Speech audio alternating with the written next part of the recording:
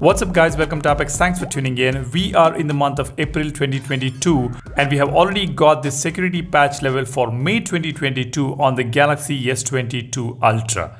This is the Snapdragon variant I have here. As you can see the change log, the size is about 629.19 MB, which is again a surprise. This is a huge security patch size that we have got, which doesn't bring in any new changes or new features. It improves the stability and fixes the bugs. As you can see in the change log, there is nothing much mentioned about any new features being added here. And I have already updated this device and I have checked on each and every settings and I have checked on the applications.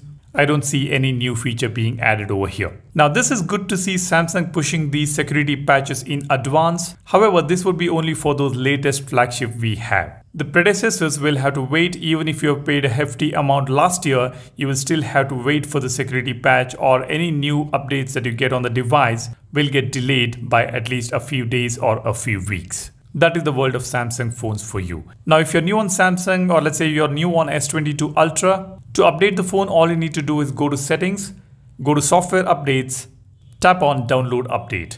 If the update is available in your region, you will be able to download it.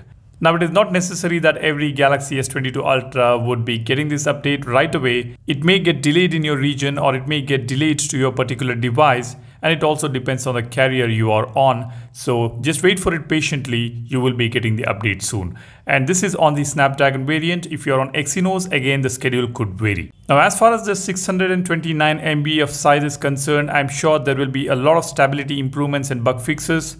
And there could be some battery performance improvement as well.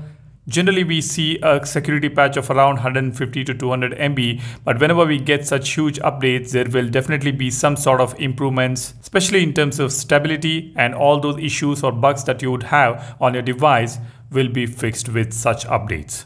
So make sure you check the update and download it on your device. Now I'm sure even the S22 series, the S22 and S22 Plus might have also received the update. So if you own those phones, you can also go ahead and download this update. That's all I want to share with you guys. If you would like to stay updated with all these kind of updates, new features, tips and tricks on Galaxy phones, Galaxy watches, etc., be sure you subscribe to the channel and become a part of Apex community.